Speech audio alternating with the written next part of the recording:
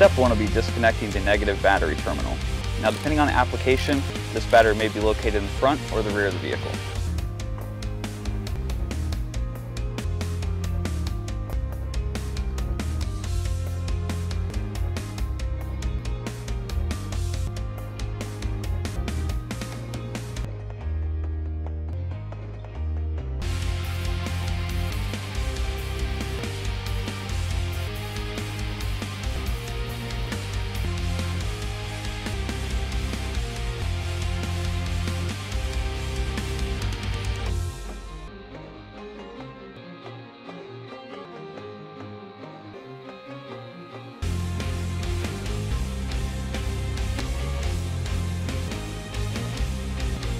Next step, we're going to go ahead and connect the harness to the module.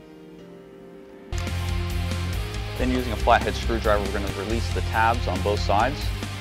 This is going to allow the board to slide out of the casing.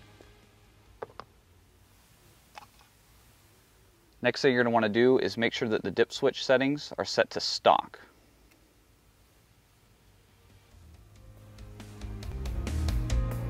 Now it's time to reconnect the negative battery terminal.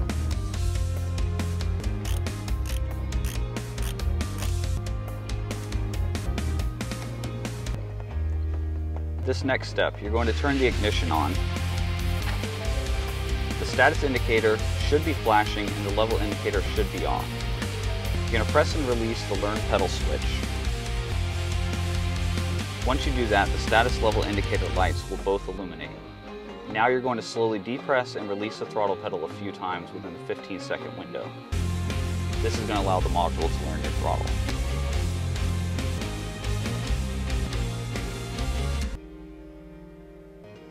Now you'll see the status indicator begins to flash and the level indicator turns off. Now go ahead and turn the ignition off.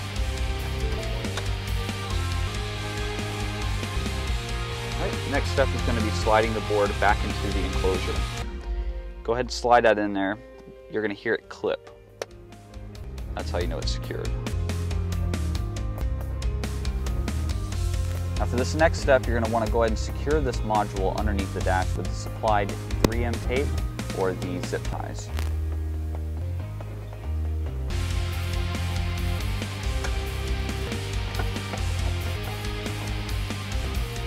Now, using the supplied self-tapping screws, we're going to go ahead and secure this bracket right here underneath the dash. Now that the bracket is secured, we're going to go ahead and connect the harness to the switch